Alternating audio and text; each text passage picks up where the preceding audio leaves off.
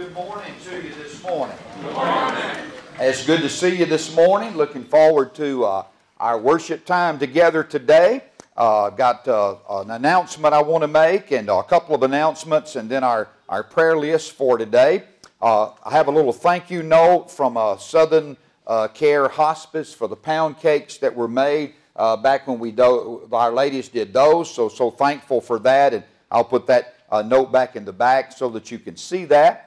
Also next Sunday, July 1st, be our Brotherhood breakfast. So just a reminder about that. July the 3rd, that should be the 7th though, right?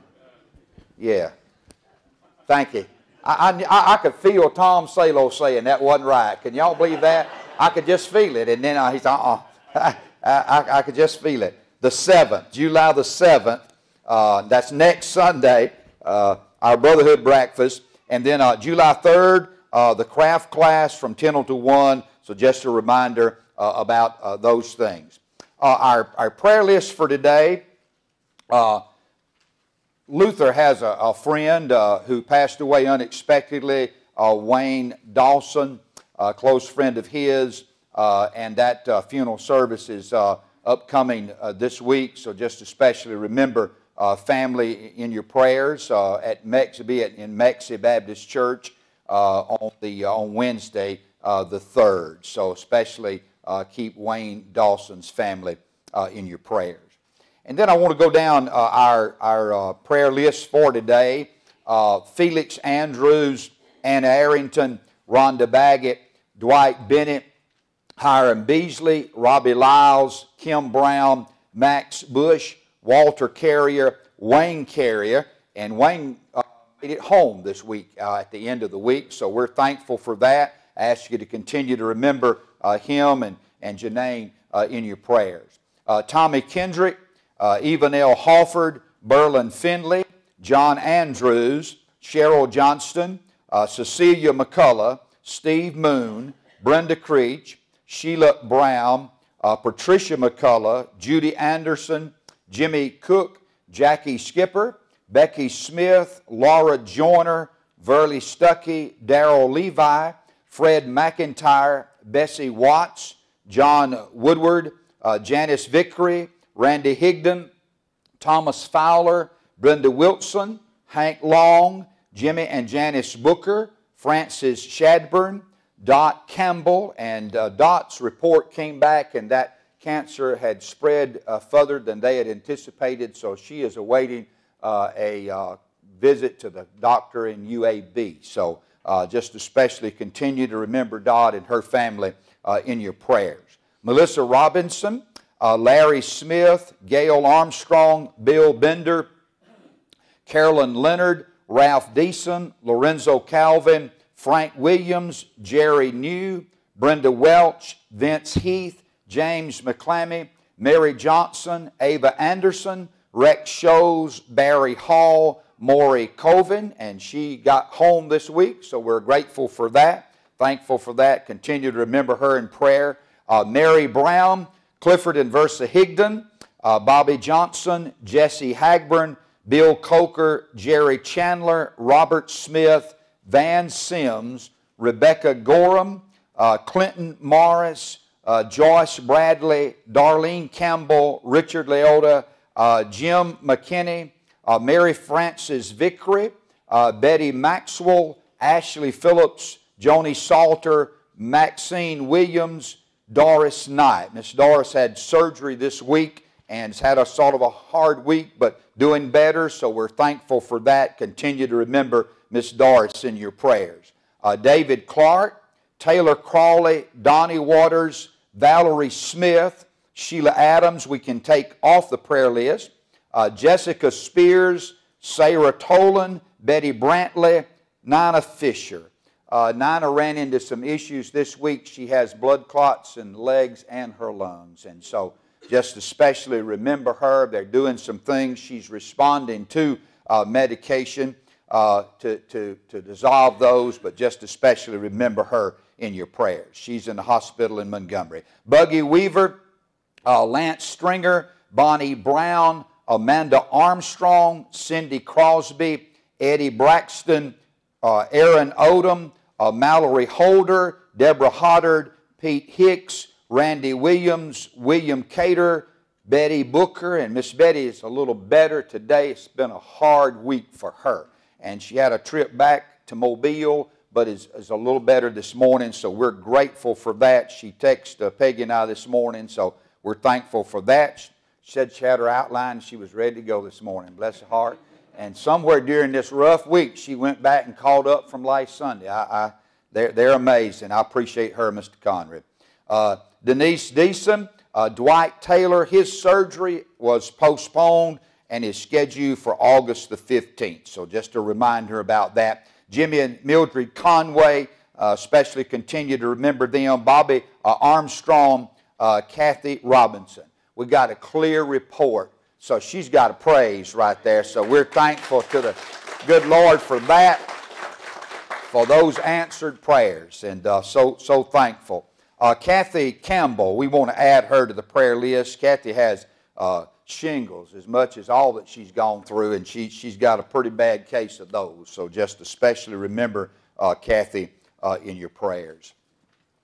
If you would open your Bibles today to the book of Revelation chapter 9. Revelation the 9th chapter. Now we're going to leave our 4th of July display up till next week. I'm going to bring a message from one of my favorite, I think it's probably, if I had to say, my favorite psalm out of all the 150 of them. Psalm 126 is my favorite psalm. And I'm going to preach from that next Sunday in a message that I've entitled Snapshots of America. And I believe that there are some snapshots in that psalm that we'll see next week. So I hope you'll invite people to come join us next Sunday as we talk about snapshots of America. But today we're going to continue our study in the book of Revelation. And I want to just read 2 verses this morning. We'll go through this entire chapter in the message in a little bit. But let me just read Revelation 9 verses 20 through 21. The Bible says, "But the rest of mankind who were not killed by these plagues did not repent of the works of their hands, that they should not worship demons and idols of gold, silver, brass, stone, and wood, which can neither see, nor hear, nor walk. And they did not repent of their murders, or the sorceries, or their sexual immorality, or their thefts." You know, aren't you glad today that we have a God who does hear? Amen. You notice here's a group of people who are bowing down to one who cannot hear, he cannot walk, he cannot do you any good. And yet they're bowing down to him. We have an opportunity today to bow to a God who can hear, who can move, and who can help us. And you know, I just want to share this little tidbit of, I think, inspiration with you before I pray. This morning at 11 o'clock, at the end of the service in Greenville, I'm going to baptize 2 people, one a teenager and one of our children. A few weeks ago, he came down the aisle and gave his life to Christ. His mom and daddy were kind of wanting to hold on to him a little bit, but he broke loose. And he came down, and I won't ever, out of all of the conversions of children that I've ever experienced, I won't ever forget this. You remember a few weeks ago, I made this statement when we were talking about our study of Revelation, about people saying to me, well, you know, I'll just wait till then. If a great multitude's going to get saved, I'll wait till then, and maybe I'll make that decision then. And you remember I made this statement in that message that day. Why would you think that you will make a decision when it's hard, when you won't make a decision today when it's easy? Remember? That little fella came down and looked me in the face and he said, Brother Herbert, I want to make it while it's easy. Isn't that something? A child now. So don't tell me they don't listen out there now. They may fumble around and not make you think they're not listening. I learned a long time ago my kids could be playing around in the floor and I'd mention their name in church. They'd perk up and you'd see that head come up over the pew. You know what I'm saying? They can do what I can't, and that's two things at one time. I got to do only one thing at the time. Well, let me pray, all right? I'm ready to preach today. Let's pray. Father, thank you so much for the good day that you've provided for us. I know, Lord, it's warm, but Father, you've provided the day, and Lord, you in control of it all. And I'm grateful, Lord, that it is in your hands and not our hands. And I'm grateful that, Lord, in spite of what we think or even what we feel, you love us, you care for us, and you provide for us. And I thank you for that. And Lord, I thank you this morning that you've moved and worked on behalf of people on our prayer list. I know there's a way, Lord, to go for many of these that are on our list.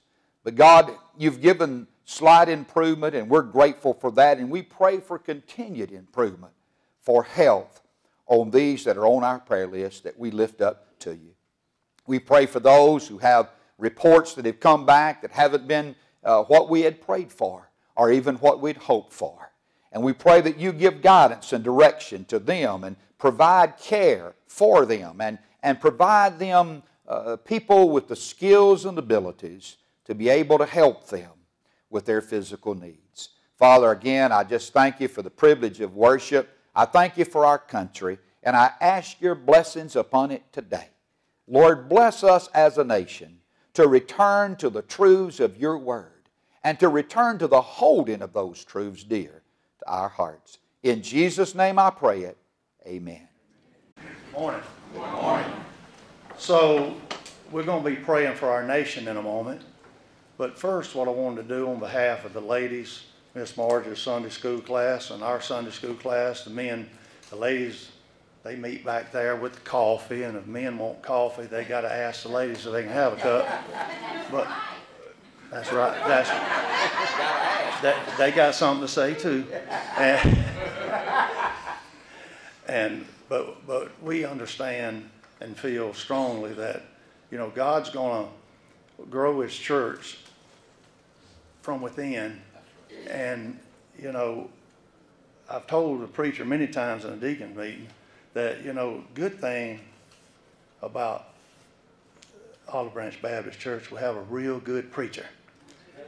The bad thing, he's too good of a preacher, and we ready to just go on home when he gets through. We want to meet together, and I just need to tell a little short story about my own personal life. Years ago, before God sure enough turned me around, yeah, I didn't want to go to Sunday school. I was scared I might have to read out loud or be called on to pray. Well, we don't have that kind of pressure on people. It's all volunteer. You can just listen to us few stumble and mumble through it. But we like to discuss the carrying on of the word outside those doors. That's what we're supposed to do once we hear the sermon, right? Is go live it in our everyday lives. Well, that's what we do. We discuss that. And the men usually piggyback off what the preacher just preached about. I seldom get to the literature because the preaching is so good, and we just discuss that further scripturally. But we want to make sure you feel welcome to come. You're not coming to listen to perfect people talk about it. You're just people like y'all that have shortcomings and failures and need forgiveness. But I want to read this introduction to our lesson today. I'd like to read it, and I'm so thankful for y'all's long suffering and patience and the preacher giving it his time. But we might need a little bit of this before we get hit with them two other trumpets. That's right. Because it's fixing to be rough. Praying for our nation. It said, "Blessed are the meek, for they shall inherit the earth." You know, meekness doesn't mean weakness, because we can't be weak and stand for the Word of God, proclaim the Word of God, guard the Word of God, and fight for the Word of God and be meek. We can't be weak. We have to be meek. We have to be kind and loving, but we have to be strong. And these Sunday school classes will help grow that strength. I promise you. It has in my life, and I thank God for it. Humility is an attribute of Christ. And it's an attribute that he wants us to have. But for many believers, acquiring that humility is not real easy. We live a life in a world that is controlled by a strong attitude of pride, where the ambitions of many people are to take what they want without regards to others. This is the world's definition of inherit the earth. It's wrong. But it's not what Jesus meant. This prideful culture attitude is driven by a me generation of people that looks out for themselves. Unfortunately, this attitude sometimes seeps into the church and into the lives of Christians. That's why we have to beware lest we fall. The upside down, prideful attitude of the world has no place in our hearts and our lives. In this lesson this week through King Solomon, God gives the same message to the Israelites. Prideful attitudes had caused them to choose a waywardness of the world. This led to suffering and distress, don't it? Don't it? Yes. God's resolution was for the people to return to Him in repentance and humility so that He could extend His blessing. This is the lesson that we can learn to do too. May we pray. Our gracious Heavenly Father, we're so grateful and so humbled by your grace and your mercy that you have upon us. We have before us today this cross that has a flag draped over it, that has a Bible on it, that has eagles on it, has these beautiful flowers of your creation by it as a decoration. All these things are from you. And Father, if it wasn't for the cross, we wouldn't have anything to hang the flag on. And if it wasn't for the Bible, the deed of this earth, you say that this earth is yours and everything in it. Father, I never have bought a piece of land, never acquired a piece of land that the title search went back to your deed. And it's all yours. We're here to proclaim that it's all yours. Submit that kind of attitude and humility that everything we have is yours, Father. Now, when we go forward in this service, we need to go forward with the attitude that this is your world and we're living in it. But Father, we want to take time to pray for this nation, for the leaders of this nation. Father, it doesn't look like, we've heard it said that we don't see a lot of difference between the world and the church anymore. Well, we can make that difference in this part of this church. We can let people of this community and this county see the difference inside this church. And Father, they're supposed to be able to tell the difference. And Father, when it comes to the leaders of this nation, we pray for them. We pray that you turn the hearts. And we got to realize that we're the voters. And we need to be led by the Holy Spirit of God and who we're to vote for. I'm not here to claim either party, any party. But I'm here to claim Jesus Christ, and it's only through Him that this country can be turned back. Again, there never would have been a country had it not been for Christ. And it's been existing almost 250 years. That's just a little bit of time for God. Now let's spend the rest of the time that He blesses us with on this earth to live for Him, stand for Him, and proclaim His word. Now we come to this time of this service to give back what's already yours. May we do it with a cheerful heart and remembering where all of our blessings come from. And it's in Jesus Christ's name we pray. Amen. It's not my age that makes me have to have help. It's vertigo. And that just comes at any age, right? I hope this blesses you this morning.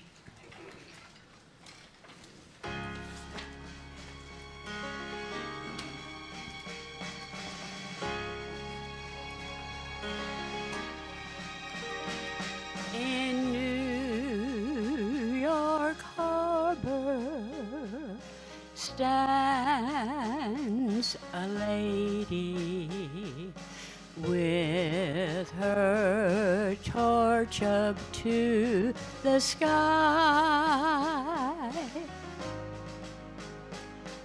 and all who see her know she stands for liberty for you and me. I'm so glad to be called an American, to be part of the land and the free. Unashamed, I'll honor the flag, and in God we trust, and the Statue of Liberty.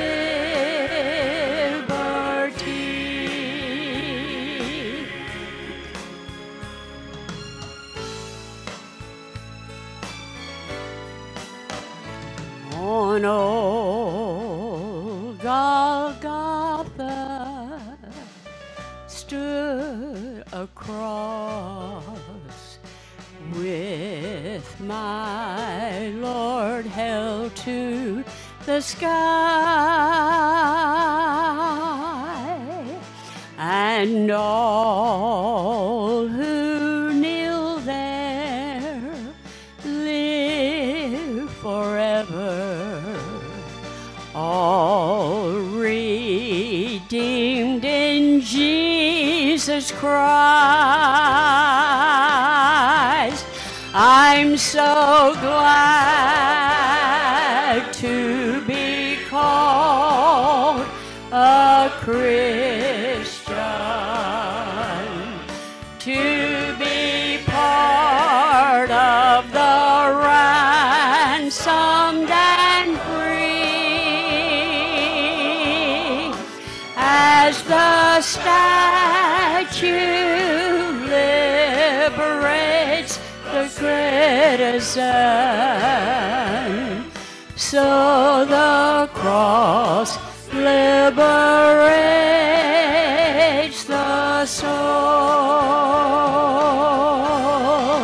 and the cross is my statue of liberty. It was there that my soul was made free. Unashamed, I'll proclaim that old rugged cross as my statue of liberty.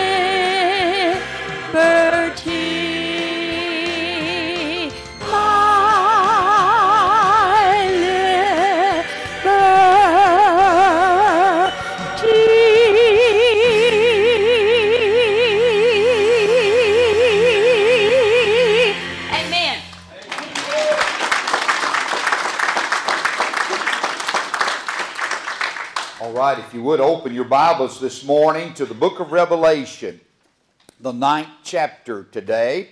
We're going to look at all of the verses, 21 verses of this chapter today as we walk down through this chapter. And I want to speak to you today as we look at this particular chapter about an event that is going to come as we see these trumpets continue to be blown. And the title is A World Gone Wild. A World Gone Wild. That's the reason I selected the last two verses of this chapter to read a few moments ago in our scripture reading. In those two verses, you see the result of a world that is absolutely run from God. We have symbols on our table this morning that are symbols of this nation. Our flag is a symbol of our nation. The cross is a symbol of us as a Christian people. And of course, the Word of God, the principles upon which you and I stand, and the truth of which you and I receive, the cross and the message of forgiveness. All these are symbols that represent something special to us as Christians and also as Americans. And sad indeed it is when a culture or a people reach a point where they reject these kinds of symbols. And we're going to see as we study this chapter today that a world is coming that will literally run wild away from God. Now when you look at our world, you can begin to see how that could happen, can't you? Because already in America, we are a world that runs away from the things of God rather than running toward the things of God. In America today, as we celebrate our nation's birthday, we are saddened in many ways at the things that we see when people had rather hold the philosophies of mankind rather than hold to the truths of the Word of God. And so I want to talk to you a little bit today as we continue our series in the book of Revelation about a world that is gone wild.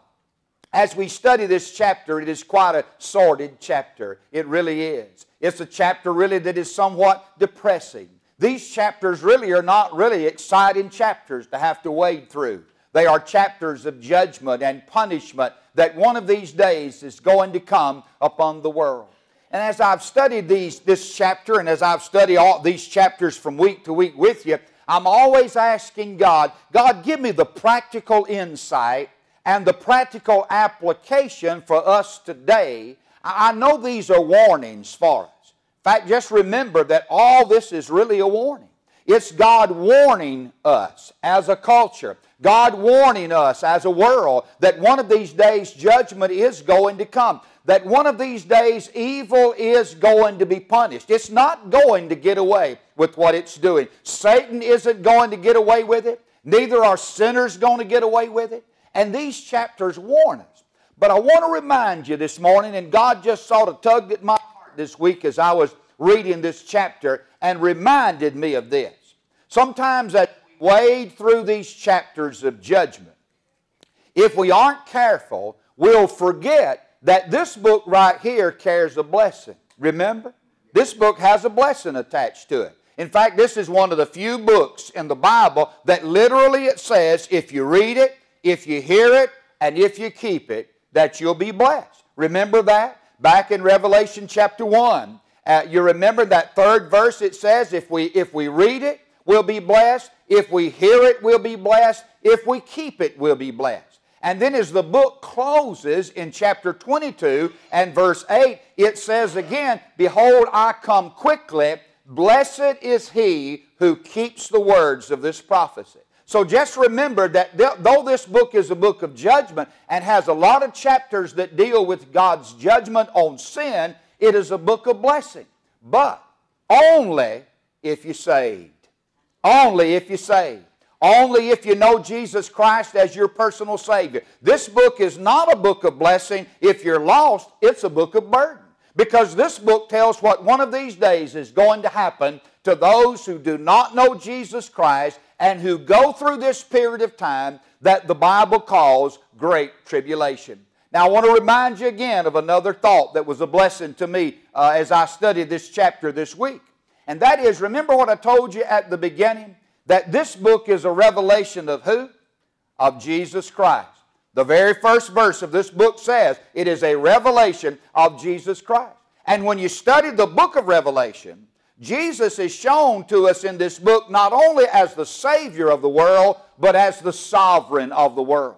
As the one who is the King of kings and Lord of lords. And I don't know about you, but it thrills my heart. It excites my soul to know that one of these days evil will be put down, the devil will ultimately be cast into a lake of fire, and Jesus Christ will ultimately be the victor. It absolutely thrills my soul. Listen, I want to tell you, if you have chosen this world, you've chosen the wrong world. And if you have decided that you are going to side with the devil and follow the things of the devil, you're following the loser this morning, ladies and gentlemen. I just want you to know, you're following the loser. I'm telling you, he is defeated already. His doom has been set. He is sailing a sinking ship, and Jesus Christ is the victor, our King of kings and Lord of lords. And so the book is a blessing, and it does point us to the one who is ultimately in control and will one day rapture and rescue His people out of this world and pour out His judgment upon unrepentant and rejecting people. And so let's walk through the chapter this morning. I want to show you a world gone wild. Remember, we're in some of these sevens. I put this in your outline, I believe, for you this week. We have a series of sevens. I mentioned them last Sunday. I want to mention them again, and I want to show you something interesting about them. This series of sevens give us a picture of very interesting things. Number one, the seven seals give us a picture of a world ruined by sin and man. That's what you see in those opening seals, a world that has been ruined by sin and man, and as a result of that, God is judging the world. And then when you come to the seven trumpets, they give us a picture of a world run by Satan. Hey, how would you like to live in a world totally run by the devil? You might think that it's bad now, and it is. You might think that it's rough now, and it is. I had a funeral service for a deacon for many years at Southside, and he had a saying, if it can get worse, it will. And I want to tell you, if it can get worse, it will. And it's not only will, it's going to get worse. And that time called Great Tribulation is going to be a horrible time on this earth. And we're going to see that in just a little bit. And the reason is it's going to be a world totally run for a period of 7 years by the devil himself. And we'll walk through that time in a moment. And then we've got the seven bowls. And those bowls give us a picture of a world that one of these days will be reclaimed by the Lord Jesus Christ in final judgment that comes upon the earth, that will end in the Lord coming back and the battle of Armageddon and a millennial 1,000-year reign on the earth. Let's look, though, at this world that is gone wild. I want to give you the practical application for this message today. I want to mention it now. I'll mention it right at the end of the message this morning after we have walked through these verses. But here's what God taught me, and I'd never thought about it, and I've studied this chapter several times. Here's the practical application that God gave me this week. And it's the key thought for this message, and here it is. Repentance is a gift from God and is not to be taken for granted. I just want you to think about it. Repentance is a gift from God. Did you know that? Did you know that the very ability to repent of sin is a gift from God? I want you to turn for just a moment before we dig into this chapter to 2 Timothy chapter 2. 2 Timothy, the 2nd chapter. And I want to show you what Paul, in talking to young Timothy, what Paul said to him in verse 25 and 26. In 2 Timothy chapter 2, verse 25, Paul said, giving some instruction to Timothy, he said, in humility, correcting those who are in opposition. Listen to what he said. If God perhaps will grant them repentance, so that they may know the truth, and that they may come to their senses and escape the snare of the devil, having been taken captive by him to do his will. You notice it? If God perhaps will do what? Will grant them repentance. Repentance is a gift from God and is not to be taken for granted. And let me tell you why. And I'll emphasize it right at the end before I give invitation this morning. Because here's why. A group of people are going to reach such a period in their life that they will no longer want to repent. That's the danger this morning, ladies and gentlemen. That you can have the opportunity to repent, but you can so reject that opportunity, so prolong that opportunity, that your heart becomes hard and you don't even want to repent anymore. And we'll see a culture that becomes exactly that way. Three things I want you to notice as we walk down through these verses this morning, and they are quite some verses. The first thing I want you to notice, down through about the first 11 verses, is what I'm calling the fallen angels. The fallen angels. I want you to notice in verse 1 he says, then the fifth angel sounded, And I saw a star fallen from heaven to the earth. To him was given the key to the bottomless pit. And he opened the bottomless pit, and smoke arose out of the pit like the smoke of a great furnace. So the sun and the air were darkened because of the smoke of the pit. Now let's pause for a moment and let's look at this star. I circled the word star in my Bible. Here in this passage of Scripture, the fifth trumpet sounds, and in the sounding of that trumpet, a star falls out of heaven. So the obvious question is, well, what's the identity of the star? Who is the star? What is the star? You say, preacher, is it a literal star falling out of heaven? I don't think so. I think it is a picture of something. In fact, I think the star is not a something. I think the star is a someone. And you say, well, who do you think it is? I think it is none other than Satan himself. Notice the language.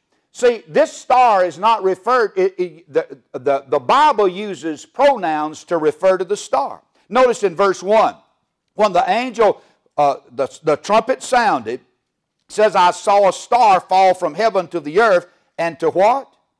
To him was given the key to the bottomless pit. Verse 2, and what? He opened the bottomless pit. So in reference to the star, it's not a it, it's a someone. And so I think we have a reference here. I believe we have a reference here to the devil himself. The Bible called the devil various names. In fact, Jesus in chapter 10 and verse 18 said, I saw Satan fall like lightning from heaven. That's what Jesus said. Well, what does that sound like? That sounds like a star coming out of the heaven, does it not?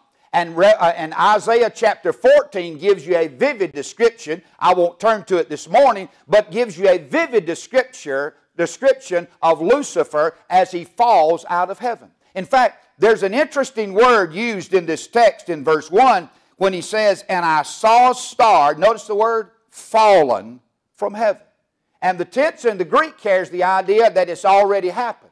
That what John is seeing is a fall that has already occurred. And so the personality of the star, it is Satan himself. That's why I tell you that this period of time will be a world run by the devil himself. Here is Satan, and for a period of time, he is in control. The identity of the star is Satan himself.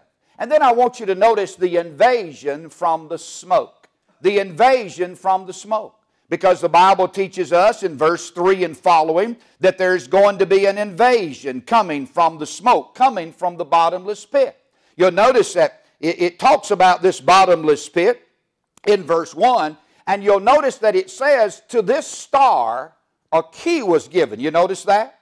A key was given to it. He didn't have the key, but a key was given to it. Where did he get the key?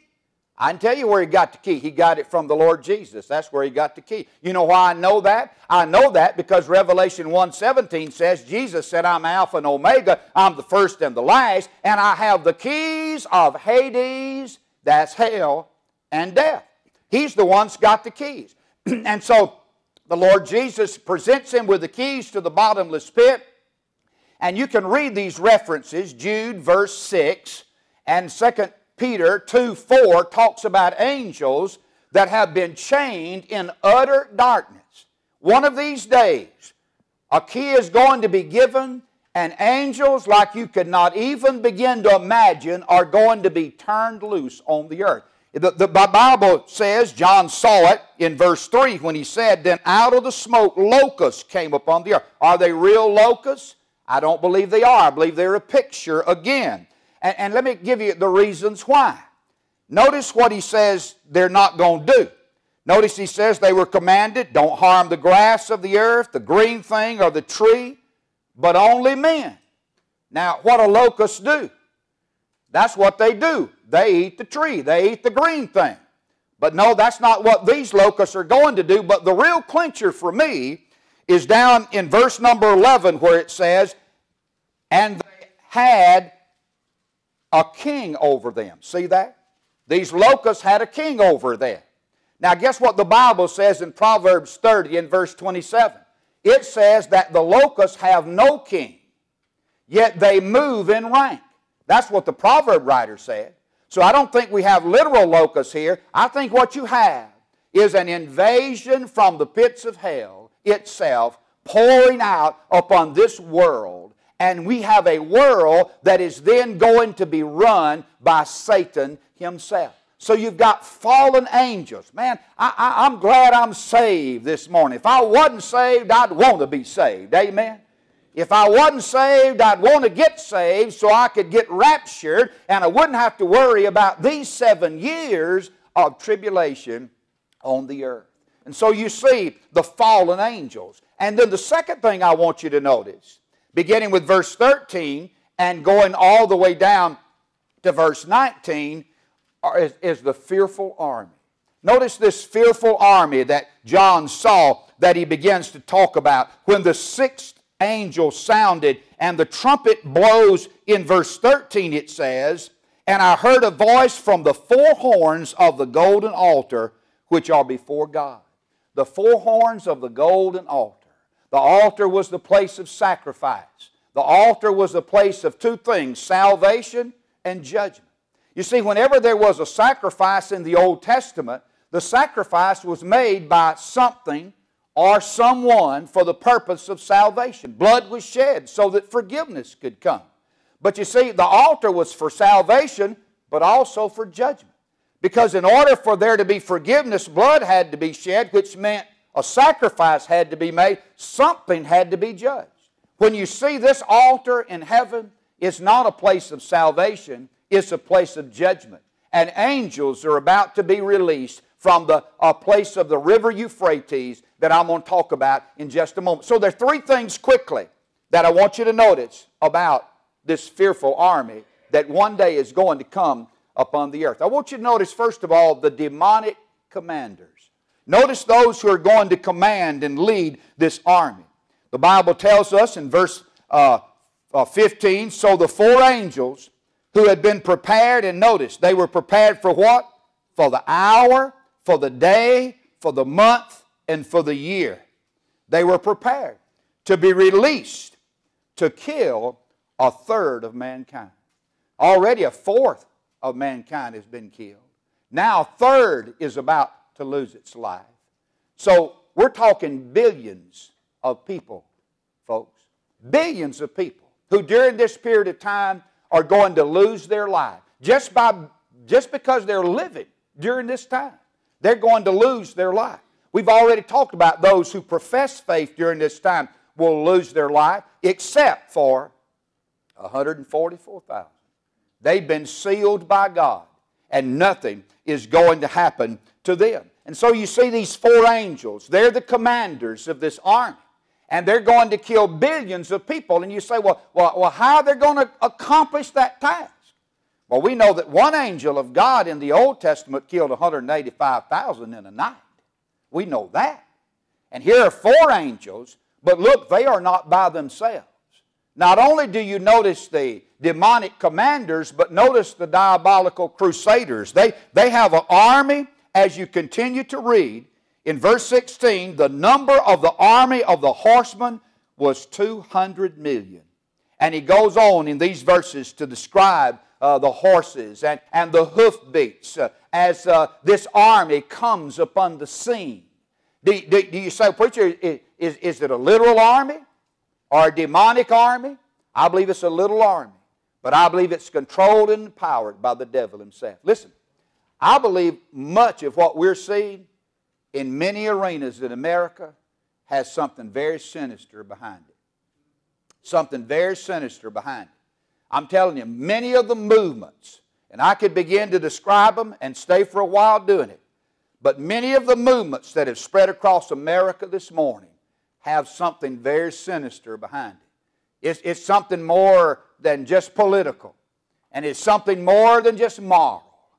The Satan himself is behind a lot. And look, I'm telling you, we're prime set as a nation and as a country to fall into this kind of a time and to welcome it and to accept it. And it's becoming more and more so the further we go. So here's an army that spreads out upon the earth. And you'll notice the deadly campaign. Notice what's going to happen. A third. They were released to kill a third of all mankind. Verse 18 says, by these 3 plagues, a third of mankind was killed by the fire, by the smoke, and by the brimstone which came out of their mouths. An incredibly horrible time is coming on the earth. Now, that leads me to the third thought, and the most important one in this message. Now, I want you to listen carefully. You know, a lot of times you'll read a passage like that and say, I don't know if that could be true or not. I tell you, you better believe it's true. Because here it is, right here in the Word of God. And God doesn't lie, ladies and gentlemen. And if you can conceive it, I believe it'll be even more horrible than what you could even conceive. But here's the point I want you to notice at the end of this message. And that's the third and final point, the fatal attitude. We see the fallen angels. We see the fearful army. But I want you to notice the fatal attitude. You know, you would almost think that a group of people that were going through something like this, experiencing horrors like this, that it would just push them to their knees. They'd just want to repent. You'd almost think that, wouldn't you? But notice the 2 verses I read for our scripture reading, verse 20 and 21. Verse 20 says, but the rest of mankind who were not killed by these plagues, what did they do?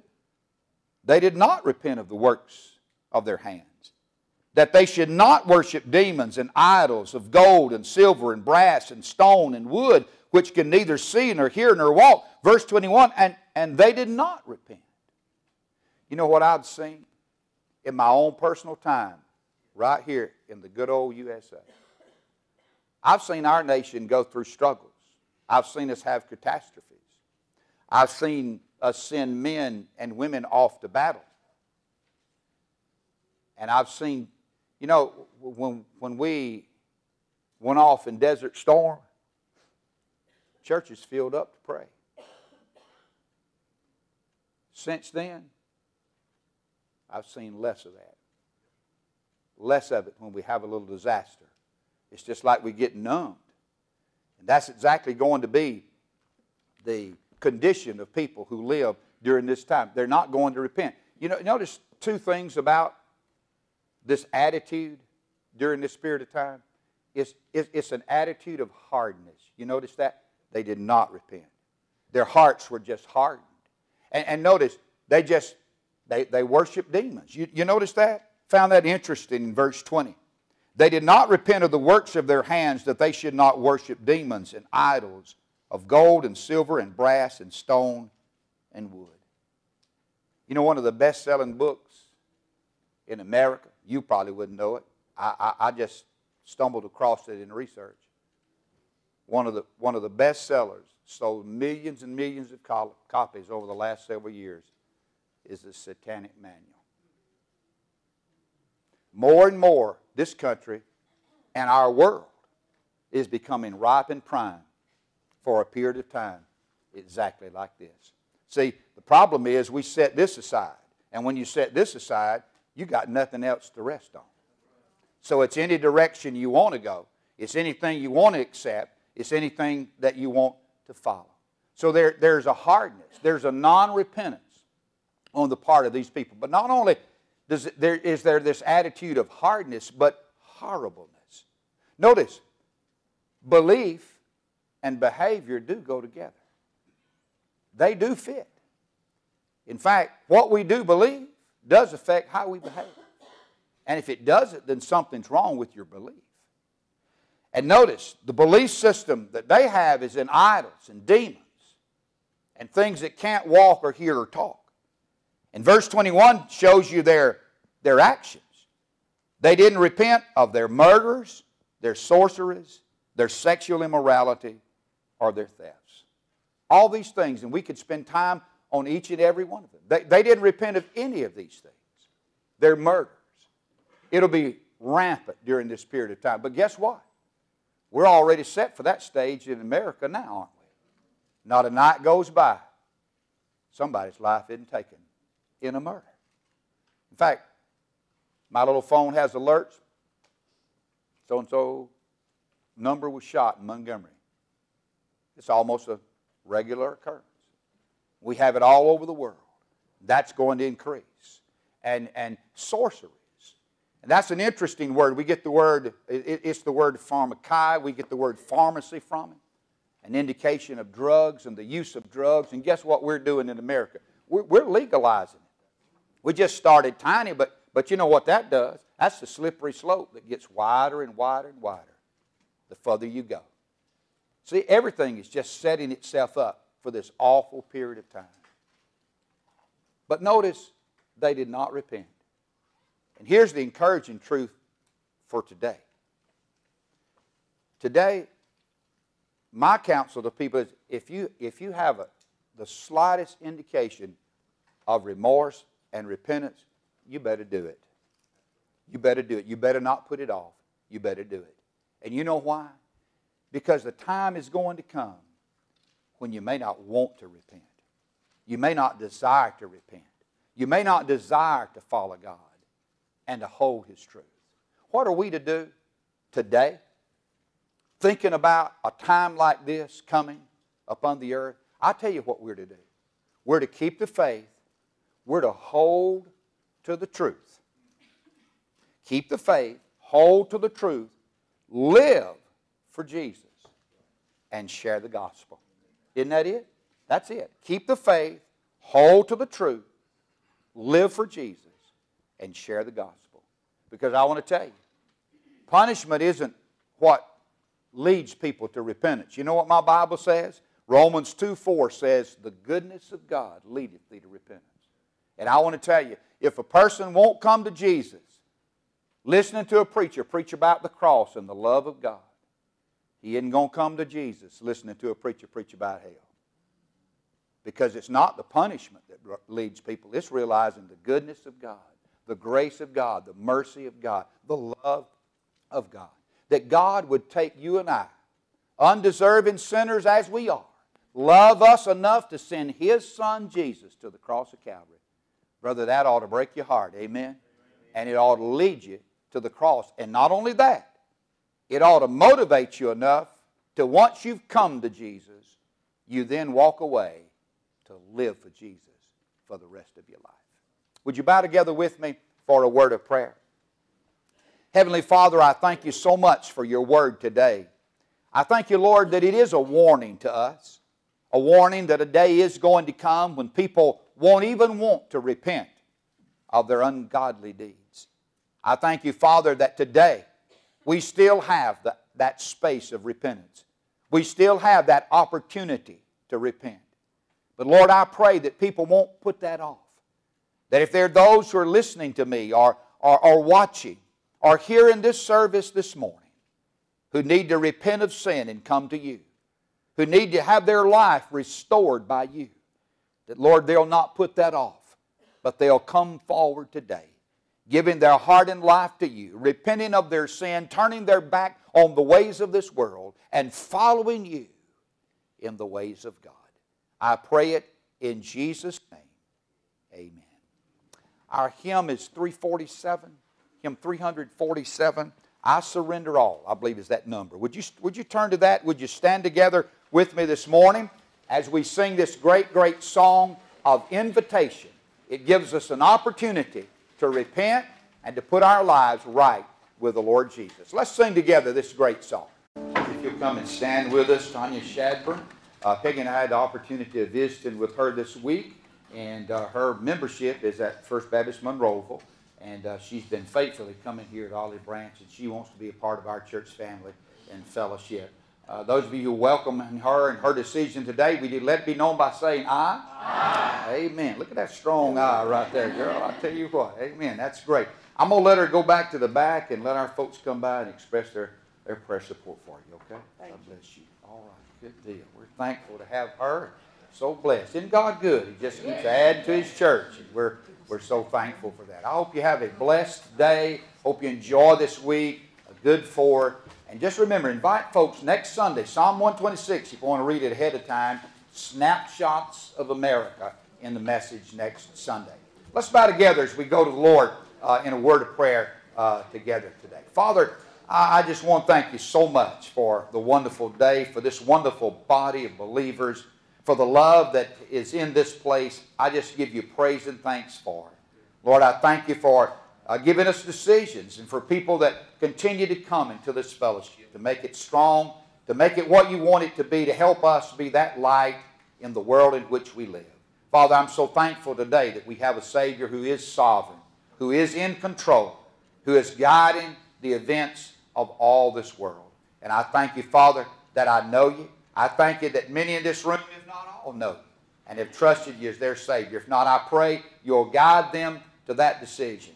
Because, Lord, that means what we're waiting for is that day when you come for us.